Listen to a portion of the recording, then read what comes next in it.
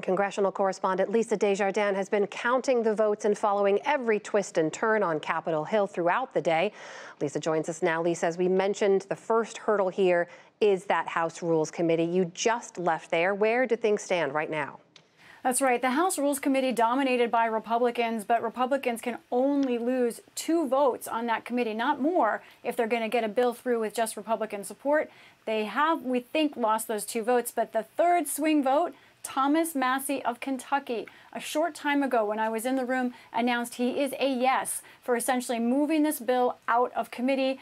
You heard probably just now a sigh of relief from Speaker Kevin McCarthy at getting that yes vote. Now, Massie is among those who still doesn't love the bill. It's not clear how he's going to vote on the floor. But that was a very, very big moment, at least in moving forward, potentially setting up a vote, as Republicans would like to do tomorrow for the bill overall. Where are we in terms of those votes tomorrow, Amna? I spoke to a House member who is part of the GOP leadership team. That member told me that they haven't done a full whip count yet, but they believe they're getting their hands around the questions that members have. They're feeling good about it.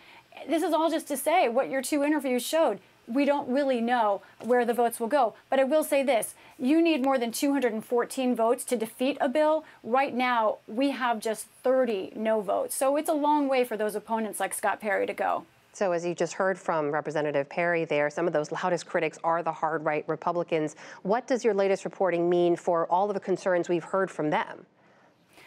Right. I think that with the, I'm sorry, can you repeat that question, Anna? Of course. The concerns that we're hearing from those far-right Republicans that this is not a bill they can get behind. You just reported that Thomas Massie moved this bill out of the Rules Committee. What does this mean for those concerns?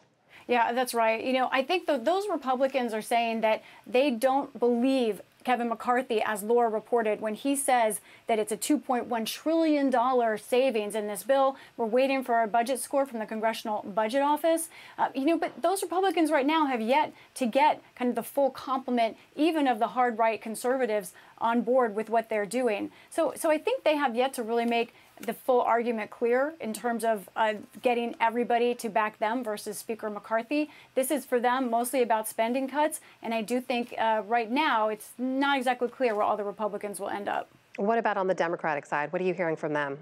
Right. I think that interview with Debbie Dingell was really important and interesting. She is someone who ran for Democratic leadership. She's not someone who really tries to make herself differentiate from other Democrats. The fact that she's having doubts is something that Democrats should pay attention to.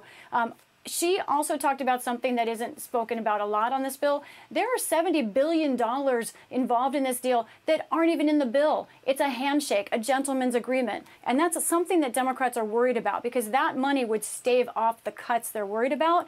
But how do they guarantee that that actually goes through? All of this is in the air today, and that's why it's so gusty here on Capitol Hill right now, Amna. People kind of feeling this way and that way and not yet settling into where exactly they will vote. So, Lisa, the big question here is, do President Biden and Speaker McCarthy have enough pull with their parties to get the votes that they need in the House?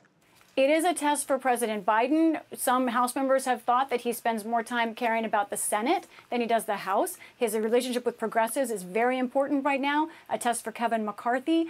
This is a Congress of Republicans who generally always gone with the most conservative kind of outlook. Here, McCarthy is saying, let's work on a bipartisan way. So it's a real test, also a test for McCarthy. So far, there is just one member who says they want to vote to oust him from the job. Takes a lot more than that, but that is hanging over his head. Lisa Desjardins following every twist and turn with more ahead, I'm sure. Lisa, thank you. Good to see you. Good to see you.